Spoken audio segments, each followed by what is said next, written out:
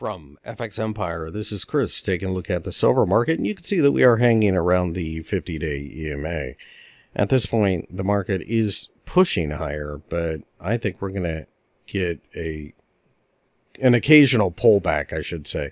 If we reach to the top of the gap, and I think we will eventually, it's 27.75 where we go. Underneath, we have the 200-day EMA right around 27.50. That is a supportive area. Breaking or 25.50. If we break down below the uptrend line of the ascending triangle, then I think that opens up a move down to 20. It's going to be a pretty significant breakdown. Pay close attention to the US dollar.